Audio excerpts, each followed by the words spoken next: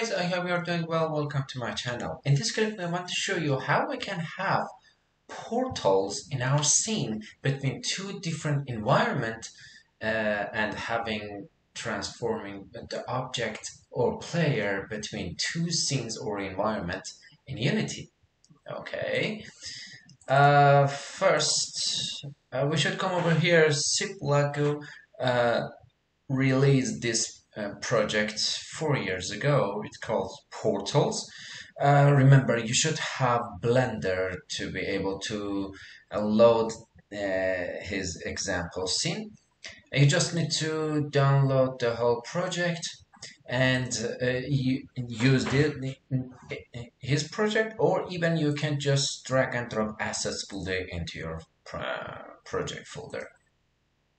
I already did it. It has these folders, prefabs, and scripts, and in here it has 4 different example scenes. For example, this guy, if you take a look at this, it is just one environment, but in fact, transforming one object between two places. Look at this. But the most important and really helpful example scene is this guy. 2 words. Imagine we have 2 different environments in one scene, and we wanna have a portal between green one and brown one. If you take a look at here, we have just desert portal and forest portal here. And in the linked portal, you just need for forest you should link desert. For desert you should link forest. But if you want, you can have different portals and make a chain between these portals. For example, forest to desert, desert to sea, sea to island, island to forest again, something like that. And in here we have a screen for having a view of that portal. And the portal itself, it is mesh. You can disable it just having this view or add it in another place.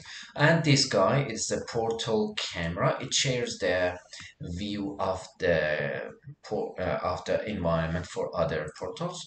And in here we have near clip offset, near clip limit. I propose to don't touch them. And remember, you should have rigid body is kinematic and box collider trigger to be able to active the portal process for your player.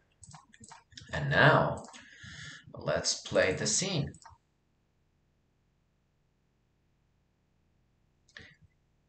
If you look at it, we are in forest, and in here we can see the desert, and now I'm in the desert. This is truly beautiful. Look at this. Behind scene is nothing, and in here it's double way.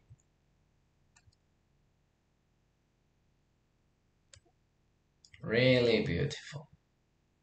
You can use this technique for your scenes and implement for your game easily. Okay, I hope this tutorial will be helpful for you. Don't hesitate to ask any question related to Unity, AR, VR, and XR. Subscribe my channel and like this video if you like it. Have a great time. Bye bye.